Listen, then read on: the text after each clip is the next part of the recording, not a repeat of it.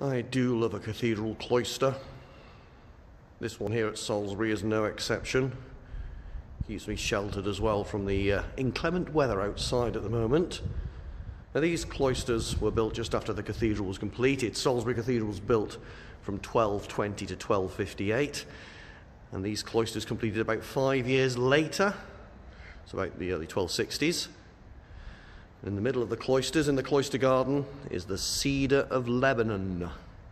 This cedar tree planted the year Queen Victoria came to the throne in 1837. These cloisters were aesthetic. They weren't monastic cloisters. They didn't lead to places in a monastery because there wasn't a monastery here.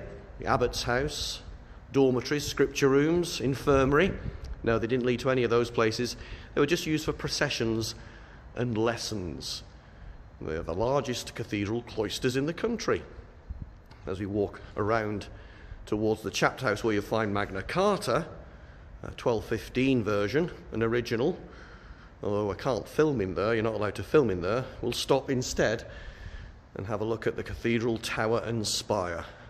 Tallest in the country, 404 feet. That's 123 metres. Salisbury Cathedral and its beautiful cloisters.